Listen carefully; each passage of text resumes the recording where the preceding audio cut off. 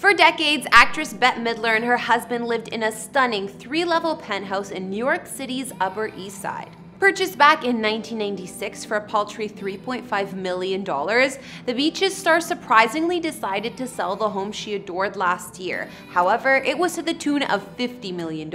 Now, someone else can enjoy Bette's 14-room mansion in the sky, which dates back to 1925, offers amazing views of Central Park and luxury amenities like 3,000 square feet of outdoor terraces and gardens. In these videos, we don't reveal any addresses, and even though I've done a house tour of my own place, please do not show up at any private residences because it's not safe for anyone. Bette Midler is an actress, comedian, singer, songwriter, and more who has a career in the entertainment industry spanning over 5 decades. After getting a start on Broadway since 1970, she has released 14 studio albums as a solo artist, selling over 30 million records worldwide. Not to mention, Midler made her film debut in the musical drama The Rose, which also won her the Golden Globe. She went on to star in multiple films, from Beaches to Hocus Pocus and many more. Bette's Hollywood career also provided her with a fortune estimated to be around $250 million. While the star sold her longtime Manhattan penthouse, she also owns a New York country home in Dover Plains, but she keeps that one super private. Hey guys, it's Kara the Vampire Slayer back with another exclusive house tour here on Famous Entertainment, and today we're checking out where Bette Midler calls home. Don't forget to like, subscribe, and hit me up on Instagram to chat. Now let's get into this video.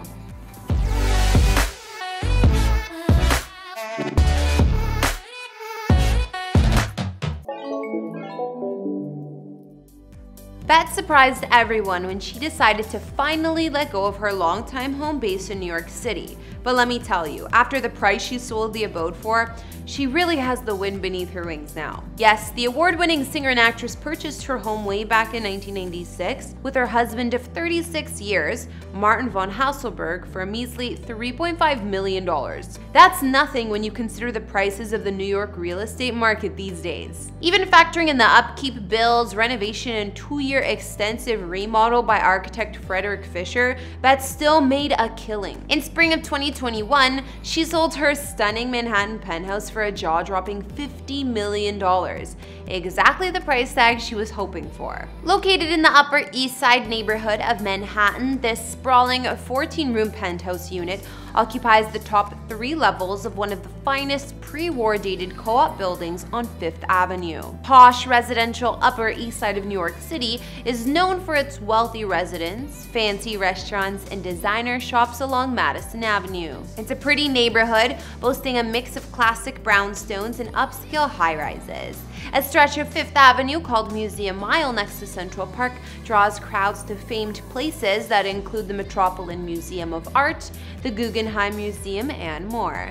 Bette's building was designed by renowned architect Emery Roth in a neo-Renaissance style and completed way back in 1925. It offers unbeatable views of Central Park and the Manhattan skyline, and, of course, Bette's apartment had the best ones of all, sitting in the penthouse position. Her 14-room 5th Avenue abode covers the top 3 levels of the building, 15, 16, and 17 floors, and spans a massive 7,000 square feet of space with over 3,000 additional square feet of outdoor terraces and gardens. Before Bette and her husband moved in, they had the home drastically remodeled. Walls were removed, ceilings were raised, and oversized windows were brought in to flood the place with natural light. The floors were decked out in oak, while rooms were decorated in a palette of neutral shades for the most part, with the help of designer Fernando Santangelo. The bedrooms in Bette's penthouse, on the other hand, are a bit more playful, a few of which have bright colors and patterns. In total, there are 6 bedrooms and 7 baths throughout.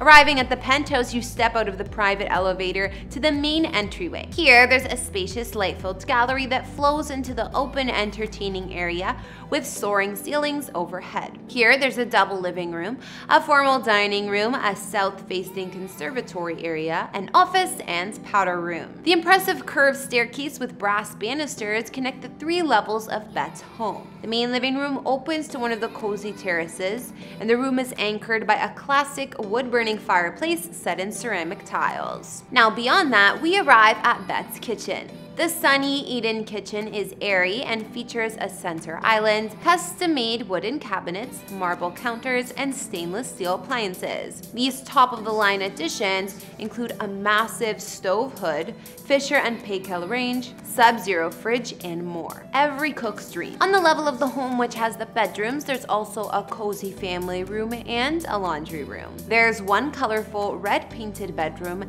and another bright one, while other sleeping quarters have softer color schemes. One bedroom has a separate sitting area, while 2 of the 6 bedrooms face Central Park and boasts large ensuite baths and dressing rooms. Bette's former master suite was located in the corner of the home and offered oversized windows, natural light, a private study or office, as well as a wood-burning fireplace. Most of the top floor in the penthouse was occupied by a library boasting 13-foot-tall ceilings, full-height built-in bookshelves, another wood-burning fireplace, and plush seating. This space also has a music room area, and from another angle, we can see the room's floor-to-ceiling windows. While the first level of Bette's mansion in the sky has an outdoor space with greenhouse and sitting area, the top level opens out to an even more impressive terrace, the expansive 3,100 square foot rooftop garden. According to listing materials, this charming space has sweeping Central Park and reservoir views. It's lined with thriving plants and provides plenty of sheltered spots for alfresco eating,